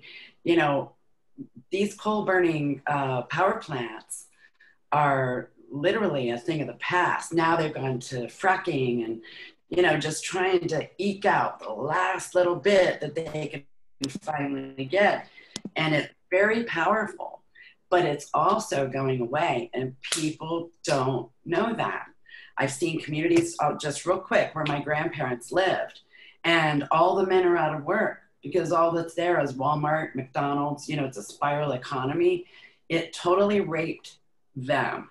Their land, their livelihood, everything gone. So, to me, educating, and maybe not in those words because it's a message, but just helping people to understand that change is inevitable, regardless of what it is. We're being proactive about it. So there's my little rant. And then I see, Tom, you have your hand up. I'm going to go ahead and unmute you. Let's see. Yeah, I have to unmute myself too, but that's okay. I'm just on my somewhat smartphone. Here I'm actually in Tucson right now. Was delighted somewhat in a, what do you call it, Schadenfreude way about the rolling blackouts in California, because surely that will drive some folks into our way of thinking. Anyway, I just wanted to touch on the advocates which are in the industry. I know there's lots of advocates that are nonprofits and other social organizations, but I found there to be an appalling degree of ignorance amongst people who ought to know in the solar and home storage sectors about what we're trying to do. And I want to echo some of the earlier comments about how we address that, and also dipping our toe into that lowest common denominator of social media, the Book of Faces. We just have to get more information out. One of the things that I have encountered numerous times in my conversations in my circles is a mistrust, and basically comes back to me in the form of words. Yeah, but you're still going to be using their grid. You're still going to be using their wires. You know, so I think some people suspect that we are in bed with the monopoly, and certainly they mistrust them because of all of the largesse that they spread around the community, and especially within our own city councils. And so, yeah, communicating with advocates is key. Getting this message, some of my thoughts, and thank you. Love that. Thank you. I want to be mindful. Sebastian, I know that we're taking up a lot of time. I'm soaking up every second of this. So if it's okay for us to keep going, I'd love to keep dialogue. We have I think 3 more slides. That sounds good. Okay, great. As long as it's good with Chair Price, it's good with me. Yeah, I'm okay with it. Cool. I'll try to make sure that we move forward efficiently here. So let's talk about electeds. Let's talk about leadership. What did the journey to today teach us about communicating with that group?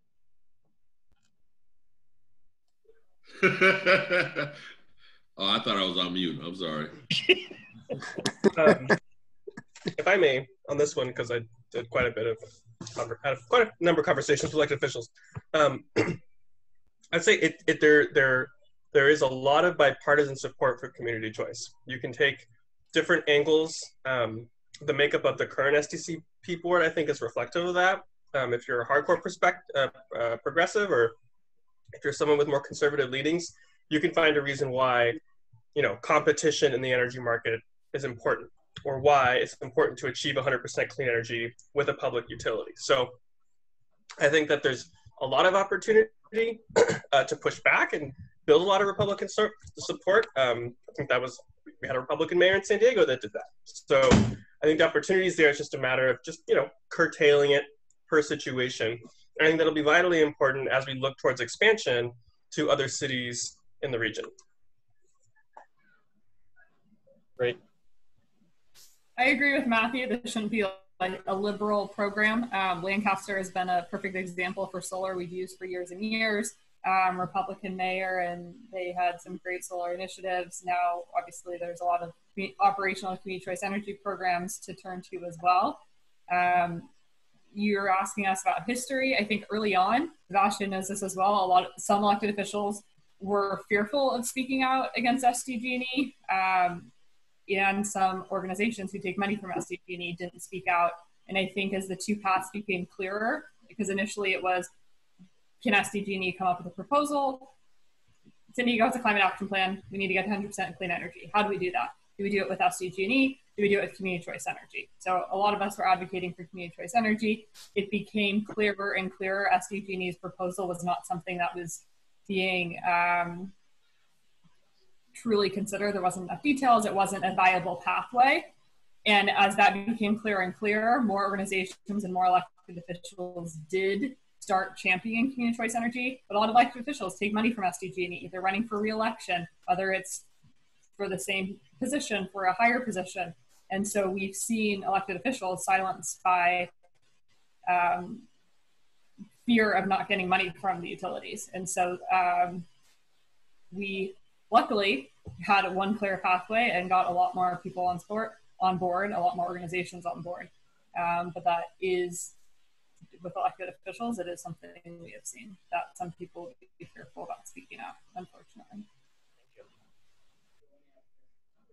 Any other thoughts? Okay. We've touched on this as we've gone through the process, but the last iteration of this question is opposition messaging. So what have we kind of learned about that? And I've heard really great things about having the Mythbuster, having the simple answers, having the enlightenment and education responses to the known messaging that's going to come. Any other insights come to mind about whether it's the tone of the opposition messaging or tactics that they'd use, just things that you picked up that you think is worth talking about here?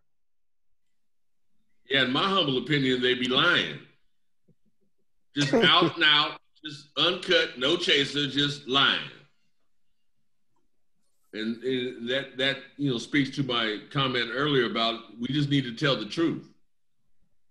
I think you also had a comment about asking the follow-up question Right. to chisel into that, right? Right.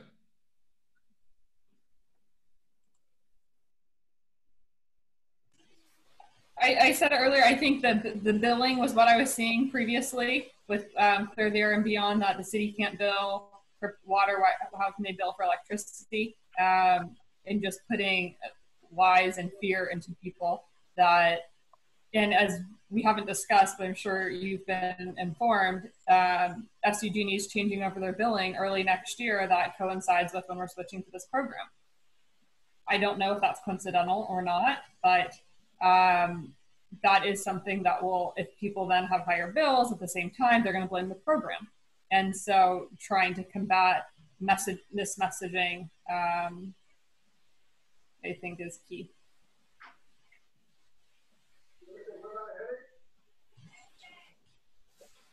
Okay.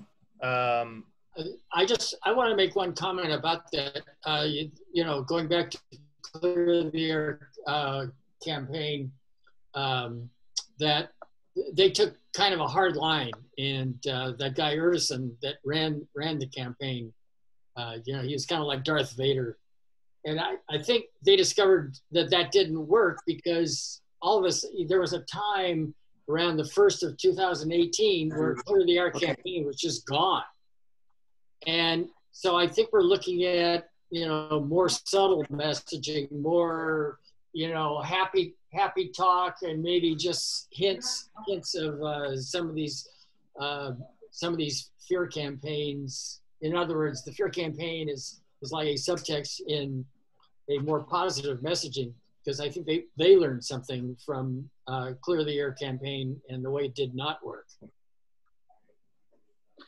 At the franchise meeting a couple weeks ago, the people that were speaking out kept talking about SDG&E being a good partner, and then, as Eddie and I mentioned, jobs as well. So I would assume that's messaging they'll continue to use if there is a campaign against us. I think another important piece of this is not just the message itself, but also who deploys the message. You know, my understanding from what I've read thus far on Clear the Air is just, it was very individual based.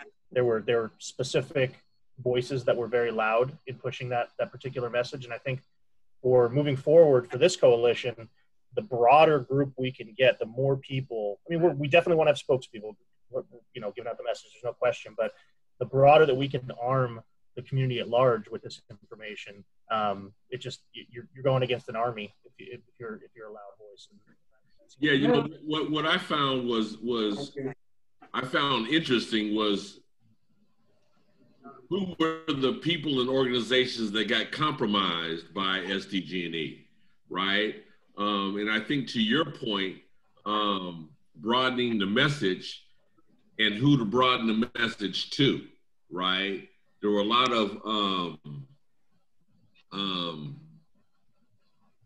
religious entities in my community that got compromised, but there's a lot more religious entities in my community. So delivering a message to churches, and, you know, what it'll do for the members and what it'll do for their church and the benefits of the program, I think would be beneficial. I've always thought it'd be interesting to see both campaign contributions, as well as if you can find out those organizations who have spoken out, say it's a pastor. How much money is that public information? How much money did their church take from SDG&E? And have that be part of the information, like who opposes it? These are the people who oppose it. This is what, like, they are bought off. And just disclose that, because if those are their, you know, the only people that are advocating for it, and you can show that it's clearly a self-serving interest that doesn't serve their community members, then it kind of takes away the power from them. Great. We also have that benefit of being on the right side of this, so that's always a gap, right? Why don't we go? Sorry, go ahead. Yeah, I think you have to be a little careful about that and get that information, but maybe feed it to the press rather than, you know, have it part of our messaging directly. Yeah, Gary, you're in my head. Yeah, we want to be the adult in the room. I get the sentiment, and I feel your anger through the screen, Tara.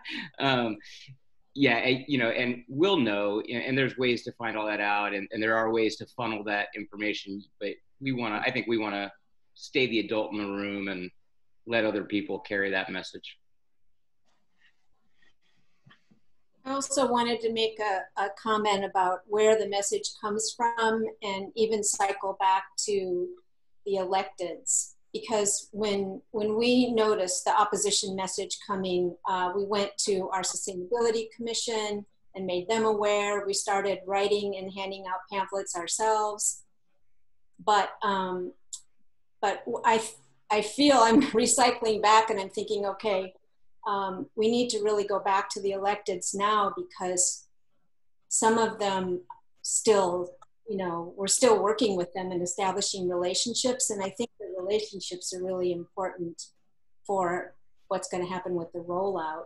And so we're going to be taking back messages to some people that still aren't completely enthusiastic. So I think that's going to be a really important place, because we know in our community there are a few people that really have they have a big influence. And so I think we may even need a different type of messaging for those groups that we want to talk to, like the people that are influencing other people. That's a great insight, and that's one of the things on our plate, is to start that conversation with city staffs and with the elected class. So that's well taken, sure. Why don't we go to the next slide? So this next exercise, and please don't feel like you need to repeat what we've talked about before just because it's phrased up in a different way, but a lot of what we try to do in behavior change and marketing is shifting perceptions. What is a current perception that is not what we want, but what's the optimized version, the desired version of that perception? So I'll give you an example. What is the community perception of community choice energy right now? That may be nothing. There may be no perception because there's no awareness of it. And the desired perception would be all the brand attributes that we spoke about earlier. It's a community-based, transparent, credible energy provider that's going to get us to our climate action goals. So what is the desired version of that? So I'm curious if anybody has any thoughts to offer as to what's a current perception related to either SDCP as an entity or community choice energy in general that we want to shift and get to a higher ground. If I may, and this kind of relates to the last slide. One thing that they were doing was playing with our intelligence, right? Oh, this is too complicated. It's complicated. Every time I ask them to explain something, oh, it's complicated, Eddie. Don't worry about it. It's just not a good thing. And what I found for my satisfaction is I don't need to know what the board of this needs to know, right? And what our general counsel needs to know. That may be complicated, but for the end user like myself and everybody in the community, it's very simple. It's very simple. And the truth is very simple, right? We will get cleaner energy, and it has the potential to be less expensive. And the longer we do it, and the more we do it, it gets even less and less expensive, right? For the end user. So all that complicated conversation that they tried to convolute the community with, like they're, geniuses or something. I think that's the perception that they were trying to allude to, that this is complicated and can't nobody do it but them, right? And the desired perception is it's not that complicated, and this is actually a beautiful thing for not just us, but our grandchildren and their grandchildren. The corollary to sort of uncomplicated, perhaps, or at least as I've spoken with folks, the perception is specifically a CCA in San Diego Community Power, as an unknown. Yes, there's the potential, the opportunity, but at this stage, it's simply an unknown. Will it deliver on sustainability or accelerated access towards renewables? Will it deliver on actual cost savings for consumers? will it deliver on the potential to include communities and orient programs that are truer to community needs with communities at the side. So there's a lot of opportunity. I don't know if it's complicated per se, but it's simply a perception of it's unknown at this stage.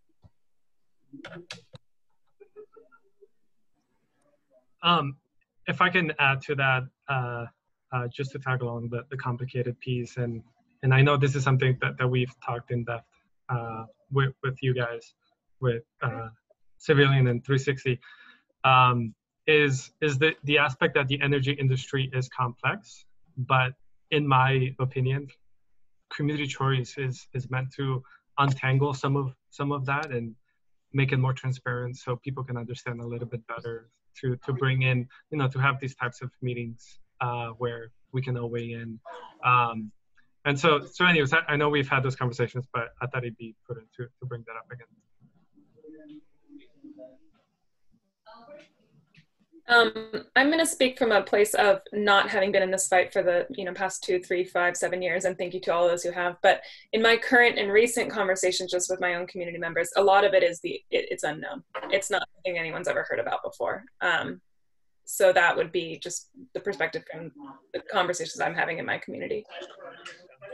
And we can overcome that with simplicity arguments, but also I think success stories. Somebody brought that up earlier on today about how many CCAs there are out there, how much clean energy they're generating in the state, how much cost savings, everything like that. Also, one other side note on that is the perception that cities and governments shouldn't be involved in something like this. They know nothing about it, and how can they run this? So that would be another perception I've heard. I've heard that. I've heard that perception. People also remind me of the Enron debacle and the deregulation debacle of a generation ago. I think when it comes to complicated, the monopoly sets the standard for complications just by virtue of their billing. And since they're going to be doing billing for us, I would hope that we have some ability to make it simpler for the folks that stay in, so that they won't opt out, because anybody who's ever tried to look at their bill knows what complicated is all about. That's all I got. I think another one that came up several times in the call so far is just the perception that this is some ultra progressive leftist, environmentally pushed, like the idea that community choice energy doesn't have any rational benefits. It's only progressive and leftist benefits. Right? We want to get past that so we can broaden our net for energy. The one thing, Sean, I don't think we've brought this up, and I don't know if your team is aware, one of our board members, Bill Baber from La Mesa, he's Republican. And so, again, just adding to the argument. But he's a really reasonable, Jen, I'm sure you've met Bill. He's a reasonable person who makes hopefully pragmatic decisions, so. Okay. All right, I think we've squeezed a lot of creative juice out of this group. I'm feeling it. Feeling the drag. You all contributed so much. Thank you again for the conversation, and thanks for teaching us some things on this call. If you have any follow-up questions or any thoughts that pop into your head, like after you finish, get in an argument with your spouse, you recognize, I had that one thing I should have said that really would have nailed it for me. So feel free to pass those along through Sebastian. We'll take all comers with information. In terms of next steps, I think we put a slide in there, Sebastian, for it. It actually is, things are changing pretty quickly here, but we do want to come back to you once we've done some of this initial research and we've got kind of some of our consumer and community baselines set.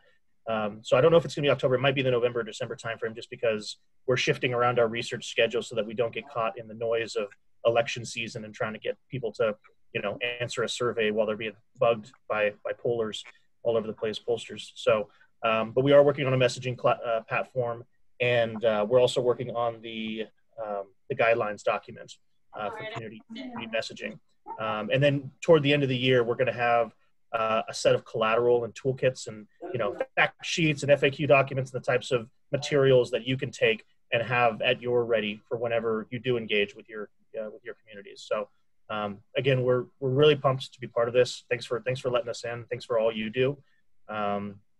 Any other thoughts or questions before we kick it back to Chair Price and Sebastian? Yeah, I have one thought. It may be beneficial if you actually communicate to each city's representative individually, right? Because we all have our own idiosyncrasies, and some may be the same, but some may be different, so that you get a better grasp of, you know, what I deal with in the city of San Diego and what they deal with in the city of Encinitas, right? There's similar issues, but there's some different issues also. I think it's great. That may be beneficial while you're, you know, doing that downtime during the election. That's great. We can have a deep dive, individual interviews on that, and if everyone's game for that, we'd love to do it. I'm glad that we got a little bit of rapport on this call, so it won't be out of nowhere. So, yeah, happy to. Any other questions for the gentleman, or Sean, you got anything else to say? Thank you. Okay. For the rest of your day. Sorry we ran over. It was good information. Thank you. Appreciate it.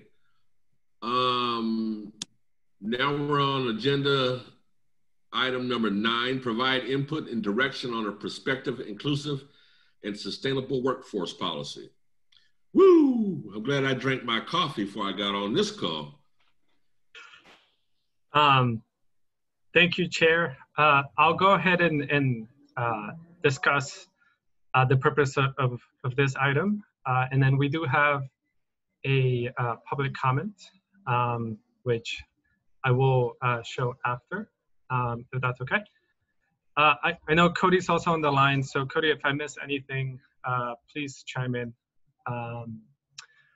So the basic premise for today is a little bit more listening from you all. I understand that it's we've gotten a little bit over, and it is a Friday. But please note that you will have a second opportunity to review this document. So basically what we have right here is an outline of what will become our inclusive and sustainable workforce policy for SDCP. Staff's intent is to gather any input you have today and then come back next month on September 11th when we have our next meeting with a more full draft of the document for your review. So please take that into consideration. I understand, again, we've gotten a little bit over. I did send this over on Monday, so I hope all of you have had an opportunity to review it. But if not, it is broken down into 3 steps, as you can see on the screen. Let me know if you all want me to zoom in a little bit more. We have an inclusive workforce section with 4 bullet points, 1 for SDCP staff, supply chain, inclusive business practices, and a non-discrimination pledge. Then we have a sustainable workforce section. And this one goes into PPAs, SDCP owned generation, feed-in tariffs, energy efficiency / programs, and union neutrality. And then our last section, pretty straightforward. It's reporting on the 2 items above. And what we've also included as part of your agenda package for today are the policies of Peninsula Clean Energy and Marin Clean Energy. In addition, we also included SDCP's own procurement policy, because those policies already support some of what we're trying to flesh out right here. So for example, one of them is our non-discrimination pledge. That's already been adopted by our procurement policy, but it would just be added here given its significance. So at this point, Chair, would you like me to read over the public comment submitted? Yes, please. Okay, let me stop sharing the screen because I gotta go to the Excel sheet I have.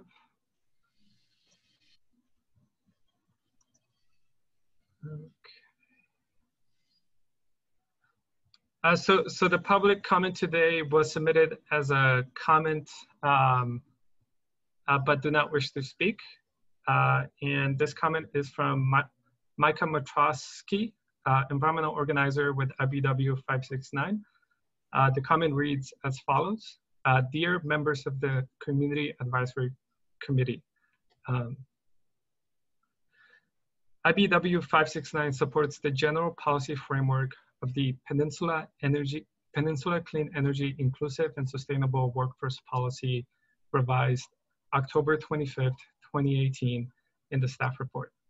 We recommend additional job quality and labor standard provisions for 1, STCP-owned generation projects, 2, STCP feed-in tariff projects, and 3, STCP energy efficiency projects. We also recommend including the union neutrality pledge to read, and I quote, STCP will remain neutral regarding whether its employees choose to join or support labor unions and will not interfere with decisions by its contractors and suppliers' employees about whether to join or support labor unions. Thank you for your work and consideration. That concludes the public comment submitted.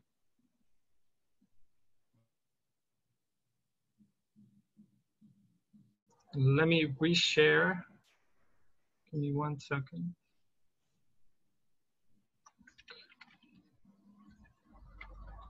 Share. Okay. So at this point, if anyone has any suggestions, staff will take into consideration, and as I mentioned, bring forward a full draft next month. Thank you. Okay, does anybody have any questions or comments? I have just a small procedural one. The item on feed-in tariffs just seems like it's not worded like any of the others, and it just tries to refer to the opening paragraph. You know, I would consider that as far as documentation, a little not well organized. I mean, I don't think it you know, precludes anything, but I just don't like the way it's not like the other bullet items in that section. That's good feedback. Thank you, Gary. Well, to me, when I look at that, Jen had a comment. Well, I was talking, it was Anna. Okay, Anna, I'm sorry. Anna. Okay. No, that's all right. I was just gonna say, you know, with what Gary said, but it does explain that it will be updated in the future once the program's develop. And also the feed-in tariffs, the one below it, says the same thing. So possibly it's because we don't have full description yet of what that looks like. So I'm okay. I mean, I'm personally okay with that. Just saying. Yeah, I stand corrected. The next bullet down, also energy efficiency programs, is kind of the same, you know, deviation from the more specificity in the other bullets. That's great feedback. Thank you both. I agree. It could have been worded a little bit better, but as you both read, so for example, PEA will be bringing in a feed-in tariff presentation to the board next Thursday to introduce the topic and then later on develop the program. And so once those programs are developed, then we would work with you all to shape it as it's coming into fruition. So these are more placeholders, but point taken. Thank you. And so I have a question, because this looks like it leans toward union only stuff, right? Just prevailing wage, union labor, and apprenticeship programs. Is this mandating that the San Diego Community Power utilizes union labor, prevailing wage, and apprenticeship programs? So this is, yeah. So this is sample wordage for you all. The program hasn't been developed, so it could go either way. So again, this is just this doesn't look to me like it's going either way. It looks like it's going one way. Got it. Okay. Well, there is the last bullet about union neutrality.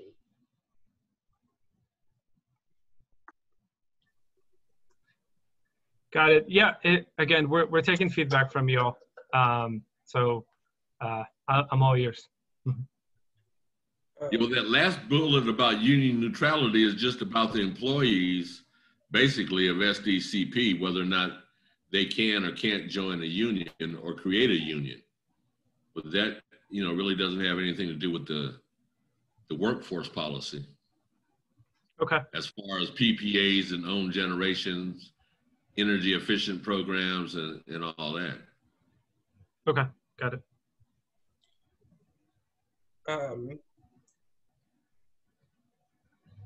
So I the neutrality section. I think that's important, just to give people that ability and that option.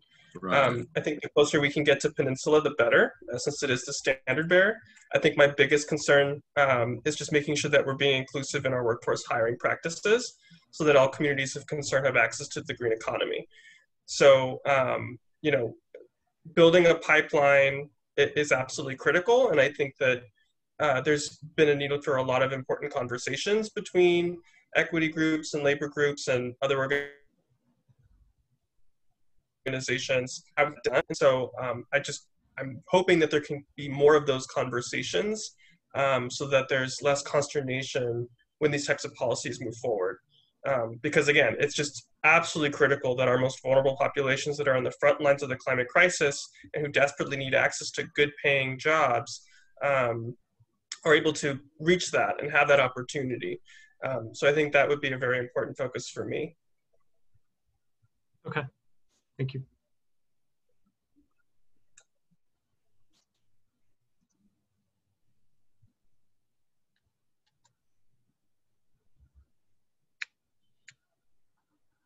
And so let me ask a question. Mm-hmm. Does the term union labor have to be in there? It's up to you all.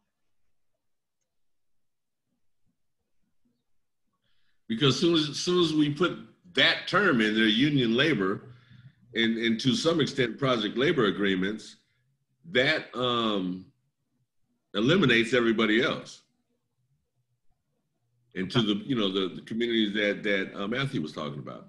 This looks like, you're going to use union labor. That's what it says. Okay. Use of local skilled and trained workforce, fair and open competition, prevailing wage, local businesses, union labor. Okay. So all that stuff before union labor sounds real good and is open to fair competition. But as soon as you put union labor in there, it signifies what it is. Okay, got it. And then there's another question is like on PPAs, it says promote, employ local, but it doesn't say will promote, can promote, shall promote, may promote. And that word before promote is very, very, very important. as we look at these things. Got it.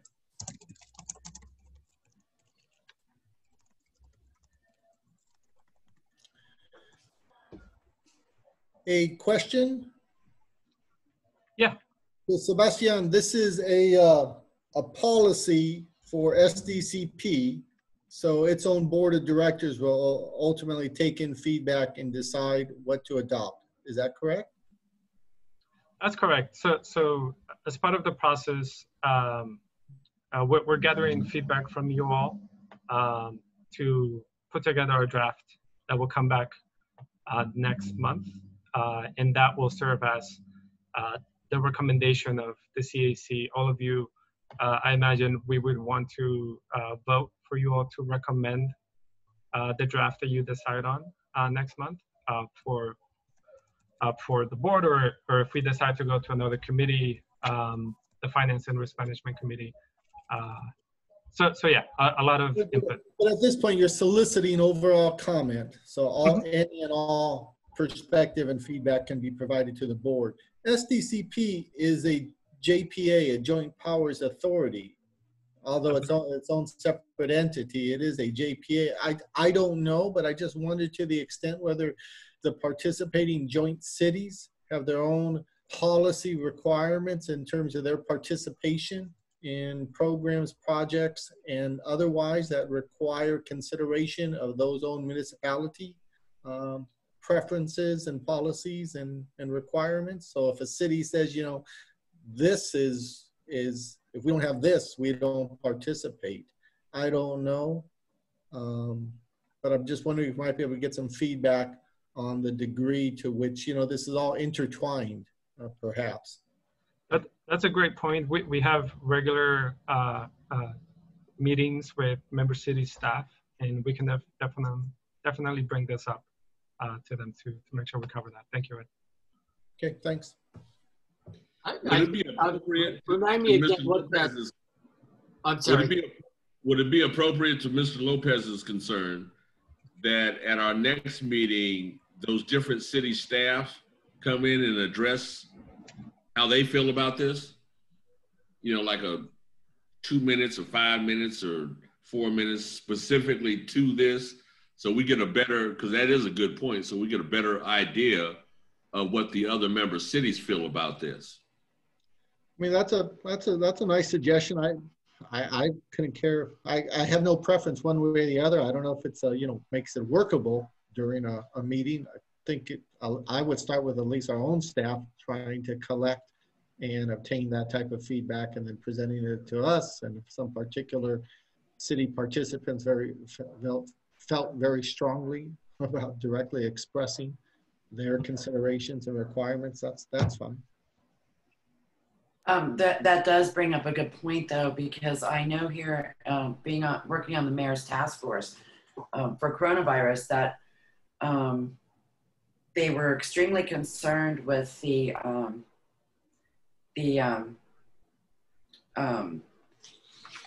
ADA and the Disabilities Act and how things were presented and worded because of that. So that is an excellent point that I would be on board with, because we want the cities to support this. That's great feedback. I will take that in and chat with Cody on that. The other thing is, of course, your own board members are representatives of the cities, so they'll get a chance to review this and see if it makes sense for them. But overall, thank you. I appreciate it.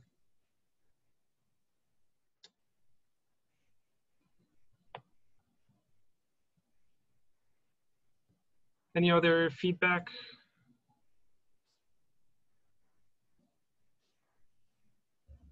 I was trying to find in the procurement document, and I can't find it, but I thought there was something in there to address the differences between cities, where they say if any of these policies are inconsistent with city policies, that the most stringent of the requirements are to be in effect, but I can't seem to find it. Maybe it wasn't a different document. It might have been in the Peninsula one. We attached the SCCP procurement policy to this agenda packet, but sorry, I don't understand your question too well. Do you mind rephrasing it? Okay, there was the question before, I believe Eddie raised about if are these policies the same as, or will there be some conflict with city policies? And so could we have, cities, the individual city staffs? Yeah. And I read through a lot of this, but I don't remember where I saw it, but somewhere in here there was a statement about, and I'll just use generally the word policy. If these policies, if there's a discrepancy between the policies in this document and that of the individual cities, that the policy of the most stringent requirements would be the one that would be in effect. But I can't find it. So, Gotcha. I understand. But it sounds like a reasonable way to address, the kind of potential conflict between city policies and SDCP policies. Gotcha. That makes total sense. We will take a look at that. Mm-hmm. Thank you. Okay, any more questions, comments, or concerns about item 9? Okay, are we good, Sebastian? We're good. Thank you all. We'll come back next month. Thank you. All right, let me go back to number 10, does anybody have, or should we discuss potential agenda items for the Board of Directors meeting? I don't have anything in particular. Is there anybody else on the committee that has one way or the other? Okay, so I guess we move on from there. Are there, number 11, are there any committee member announcements?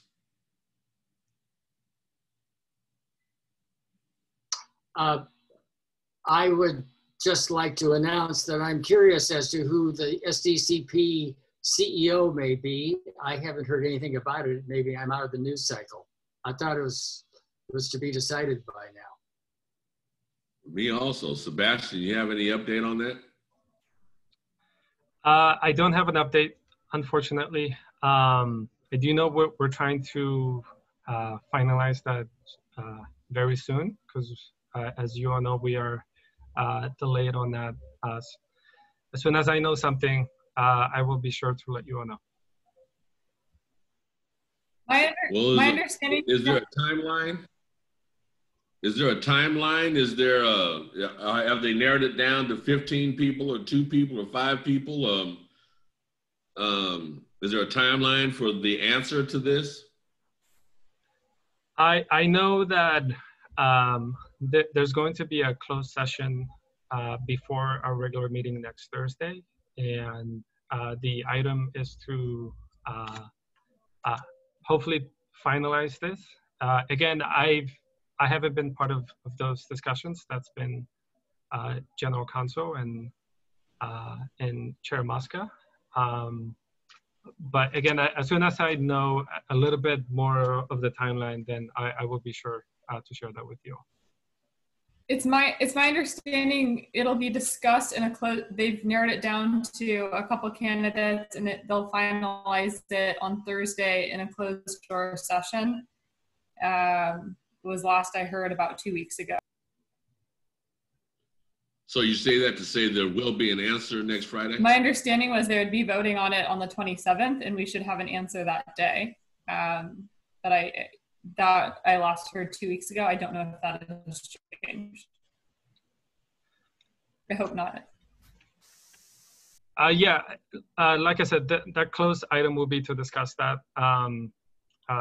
But regarding next steps, that's where I don't know. I wish I knew more. But again, to reiterate, once I do, I will be sure to let you all know. Okay, well, thank you. And item number 12, if nobody has anything else, I'd like to adjourn this meeting. Thank you. Great. Thank you very much. Thank you, and thank you for staying on a little bit longer. Appreciate it. Thank you. Thanks. Have a good weekend. Great weekend, everyone. Good session. Thank you. Happy birthday, Eddie. Thank you, everyone. Happy birthday, Eddie. Bye.